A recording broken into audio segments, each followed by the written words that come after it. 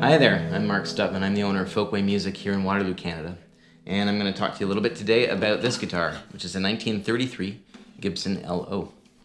You'll notice the black and white finish, sometimes called a tuxedo finish. But there's a few other details about this guitar that I'll point out to you that are kind of interesting.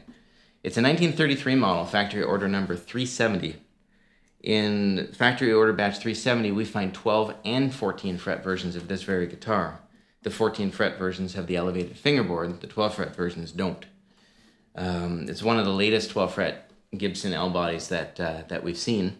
And it's pretty interesting for a few other reasons too. It's a V-neck guitar. Most of the black and white L-0s were round necks, but 33 they started making V-neck instruments, and this has a V-neck on it. And it has a bound sound hole, which suggests that possibly this top was originally destined to go on a Nick Lucas perhaps, or a higher end model Gibson, but it found its way onto this guitar. Rounded bridge suggests that it was made in 33. The guitar is in mint condition, or not mint, but pretty near mint condition.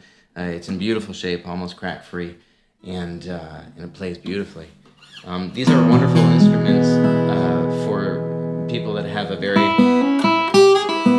well-developed picking attack. In my case, my left hand. In most people's case, their right hand. They're very full and rich and woody and open, and the back is particularly resonant, so it's important to keep this guitar off of your belly when you're playing it for best tone. They do really well with fingerstyle blues, any kind of fingerstyle playing. Really excel at drop tunings, drop D, open D tuning, and are just an awful lot of fun to play. They sound nothing like the later L-0s, built a year later and into the early 40s. It really is an early Gibson, built at the very end of the time when Gibson was just figuring out how to build a flat top guitar. A much more lightly built guitar than later models. Anyways, it's a beautiful instrument. You can see more of it on our website at folkwaymusic.com.